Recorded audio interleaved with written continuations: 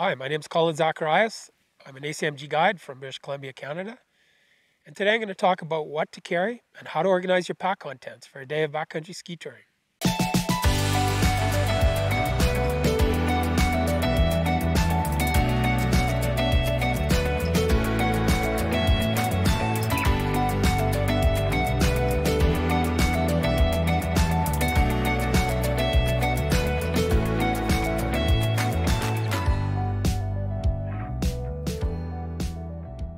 I've thought a lot about how to make my pack light and still have all the essential items. I've spent some time simplifying my pack. Each day I will organize the contents according to today's conditions and make some items more accessible than others.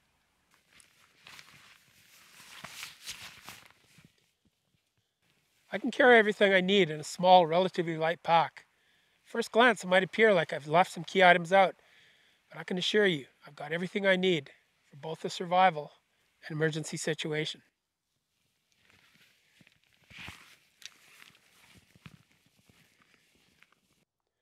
My pack contents can be organized in several categories.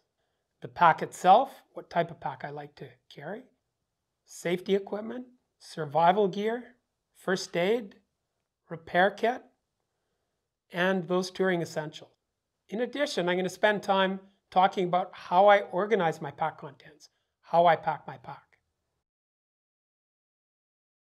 I'd like to introduce you to several items that I wear on my body as opposed to carrying in my pack. The first of these is my avalanche transceiver. The most important thing is that it's worn according to the manufacturer's recommendation, which is under an outer layer, and at least 20 centimeters away from any electronic device, such as your cell phone or radio. Most guides carry a licensed VHF radio, gives them the ability to contact their company, ski patrol, rescue services, or helicopter companies. Carrying an FRS two-way radio is also a good idea for every backcountry traveler. My cell phone is kept in a chest pocket to keep the battery warm. I use it for photos, navigation, and emergency communication. Prior to departure, upload your digital maps, navigation tools, and train photos. If you're going on a multi-day trip, don't forget to bring a power bank. Now, who doesn't carry a Swiss Army knife?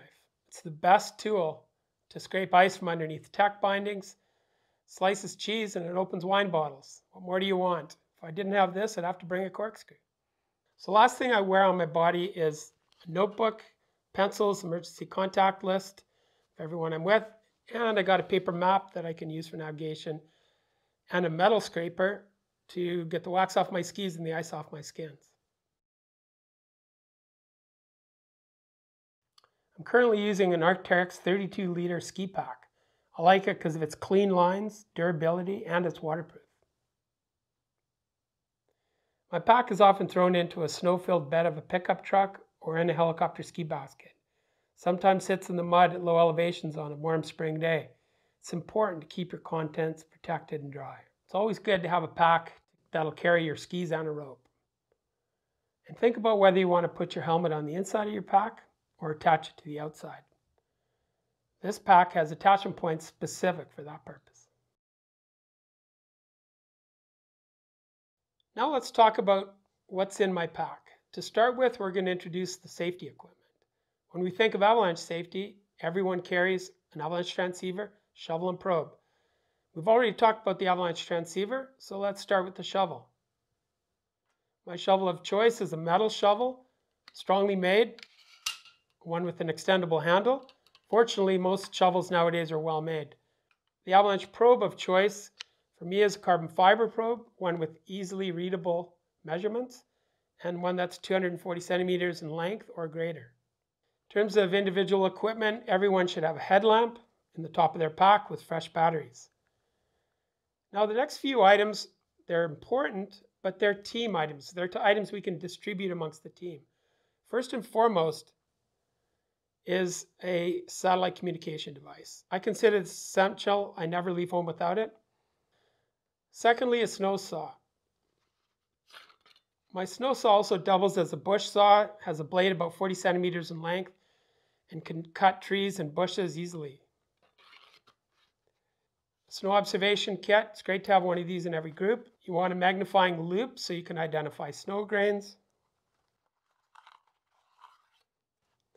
crystal screen where you can identify the grain size, a 1 meter ruler that you can use to measure layer height, and lastly, a 3 meter piece of cordelette, 3 millimeters in diameter, knots every 15 centimeters, that we can use to conduct snowpack tests by cutting snow columns. The next category of equipment that we're going to cover is for survival.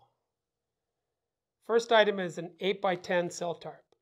It's a critical piece of equipment because it can be used as an evacuation sled and also to make a shelter in case you have to spend the night. We've already discussed the snow saw that can be used as a bush saw. It's really important because you can also use it to make a shelter and a fire. A full-length air sleeping pad, an extra large down jacket, spare down mitts, and a wool hat can make the difference between life or death. In the case someone's injured, we have to get dragged out of the backcountry or you have to spend the night. I also bring 20 meters of lightweight cordelette webbing cut into 4 equal lengths.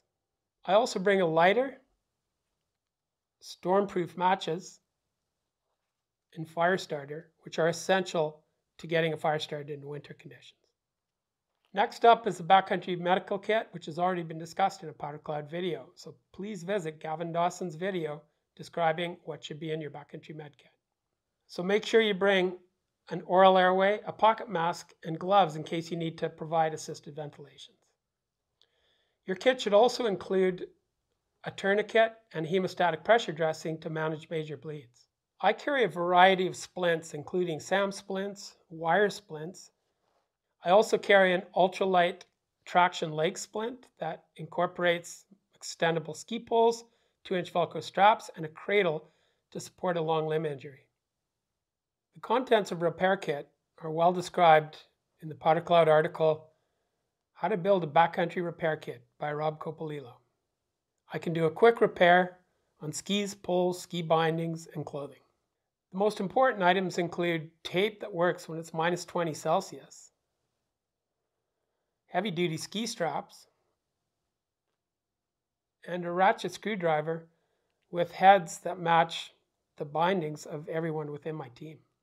My improvised evacuation sled is made up of the 8x10 tarp, the sleeping pad, the 4 pieces of cordelette webbing, and the addition of 8 wine corks as attachment points. We'll discuss and demonstrate the evacuation sled system in a future video. Please check back for that. Let's round out our gear list by talking about touring essentials. These are items that everybody usually carries. Let's start with skins. Everyone brings those. Food and water, pretty critical. One thing to remember is to bring a few extra bars in case someone in your groups needs something at the end of the day. I always bring a lightweight thermos full of tea, and the other week it came in handy to de-ice a binding. Next up is ski goggles and sunglasses. I always bring both, plus an extra set of lens for my goggles. I also bring a bar of wax that I can use on both my skis and skins. Don't forget sunscreen, pretty essential, even on cloudy days. And last but not least, our ski crampons. These are a valuable tool in firm snow conditions, but you have to have ones that fit specific to your bindings and ski width.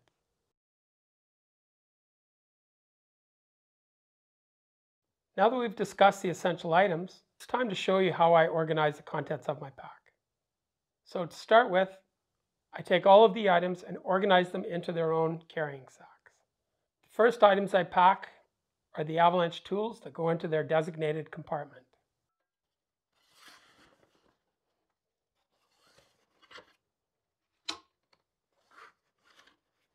That's the shovel blade, the shovel handle, the snow saw, and the probe. Next up are the things that I think I'm not going to use, and that's the survival equipment. The tarp, evacuation sled equipment, that includes the cordelette rope. Then I place the air sleeping pad and protect it with soft equipment like the traction splint, the mitts and spare ski hat. And then I place the first aid kit,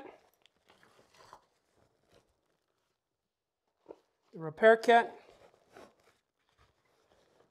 Down jacket. Now it's up near the top where it's easy to get at.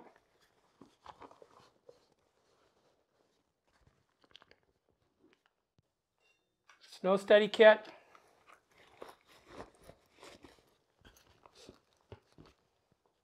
Skins, which are right at the top, along with my goggles and spare lens. Now, importantly, I want the water and thermos where I can access it.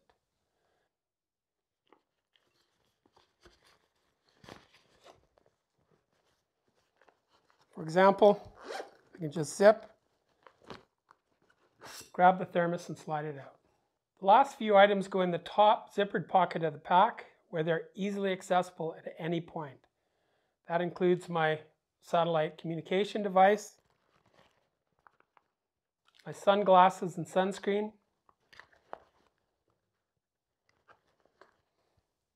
my CPR kit,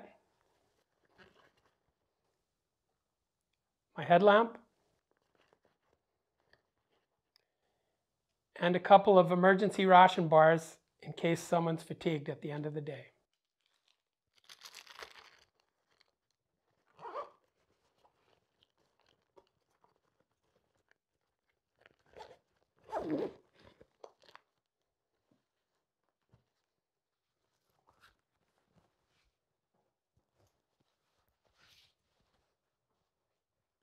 I want the pack to feel comfortable on my back. I don't want too much weight in the top of the pack, too much weight in the bottom of the pack. Skiing is an athletic sport. You want to be able to rip it up. You want that pack to feel snug and comfortable. The key to all this is to carefully plan and consider your systems and make sure they are light, compact, and organized. Most importantly, you must be trained and practiced with the use of every tool that you're carrying. Familiarity with these items and their use will ensure you don't leave these essential items at home. Hey, I hope you enjoyed the video and found it helpful. Please share it with your friends. Have a safe and fun winter, and we'll see you out there.